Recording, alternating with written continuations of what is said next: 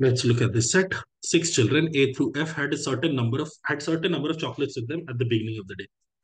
During the day, each of the 6 children ate at least one chocolate from the ones that they had, and then exchanged some chocolates between themselves. It is known that each child ate the same number of chocolates. Every child ate equal number of chocolates. Further, each child exchanged chocolates with, that is, gave a certain number of chocolates to and took a certain number of chocolates with exactly one child. So there are unique pairings. There are 6 children. There will be 3 unique pairings in which one child is giving chocolates, one child is receiving chocolates. Okay. So first thing we'll have to figure out is how many chocolates did the children eat. First, add up all the number of chocolates at the beginning of the day. 24 and 18 is 42, 42 and 32 is 74, 74 and 16 is 90, 90 plus 18 is 108, 108 plus 24 is 132. There were 132 chocolates at the beginning of the day, and some of them got eaten up. How many chocolates were left at the end of the day? 20 plus 5, 25, 25 plus 10, 35, 35 plus 18, 53, 53 plus 11, 64, 64 plus 8, 72. So a total of 60 chocolates have been consumed, and we were told that every child ate equal number of chocolates. So every child ate 10 chocolates. So from 24, his count of chocolates left with him has come down to 40, come down to 8, come down to 22, come down to 6, come down to 8, and come down to 14. But they're ending the day with a different number of chocolates because they engaged in the exchange exercise. So what happened with it? He has gained 6 chocolates. B has lost 3 chocolates. C has lost 12 chocolates. D has gained 12 chocolates. E has gained 3 chocolates. And F has lost 6 chocolates. And this exchange, or the numbers here, gain or loss, should give you a clear indication of who paired up with whom. F gave chocolates to A, and he gave 6 chocolates away. Similarly, B gave chocolates to E, and he gave away 3 chocolates. And finally, the only 2 people left are C and D. C gave 12 chocolates to D. These are the 3 pairings that are existing. We have done pretty much all the processing. Let's get to individual questions. With which child did B exchange chocolates? B gave chocolates to E. So D. What is the maximum increase in the number of chocolates with any child because of exchanging chocolates? The maximum increase is when C gave away chocolates to D and 12 chocolates.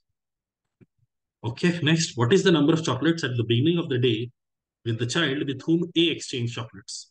A exchanged chocolates with F, and number of chocolates with F at the beginning of the day was 24. So 16, 18, 32, none of these. So answer should be option D, none of the above. Now last question, this is fun.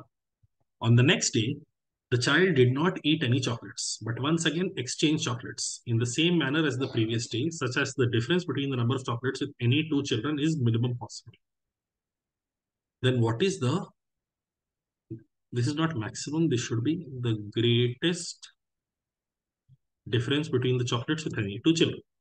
Now see, 72 chocolates are left at the end of the day. So people have not eaten any chocolates, they've simply exchanged.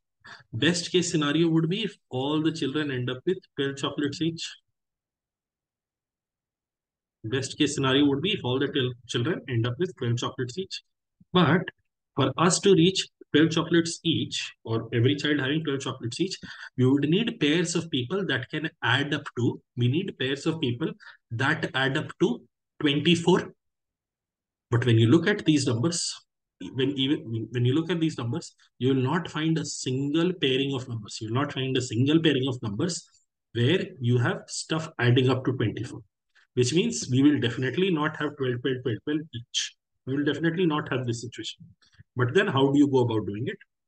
Take 12 as the central value.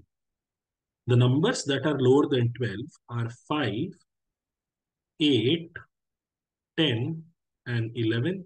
And the numbers that are greater than 12 are 18 and 20.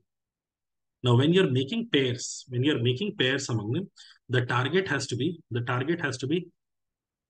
pair up the greatest one with the smallest one so that you can get the numbers as close as possible. So I'm pairing up 5 with 20 and I'm pairing up 8 with 18. 5 and 20 adds up to 25. So A had 20 and B had 5. If they are adding up to 25, I want them to come as close together as possible. The best way I can accomplish that is if he gives 8 chocolates to B, or if he gives 7 chocolates to B, either he gives 8 or he gives 7. If he gives 7, he'll be at 13, he'll be at 12. Or if he gives 8, he'll be at 12, he'll be at 13. Here, 7 are being exchanged. Here, 8 are being exchanged. Either way, this is fine.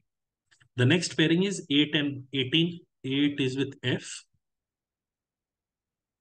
F has 8 and 18 is with B. Okay, 18. They are adding up to 26. They are adding up to 26. In order to bring them as close together as possible, let's give 5 chocolates away. So he reaches 13. He also reaches 13.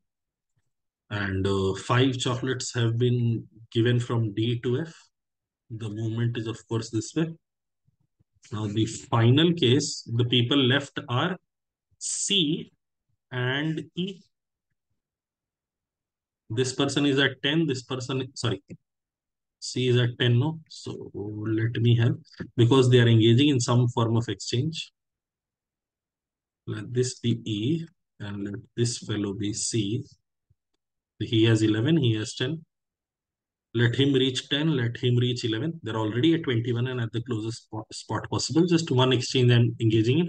I'm engaging in this exchange just to ensure that everybody has done an exchange.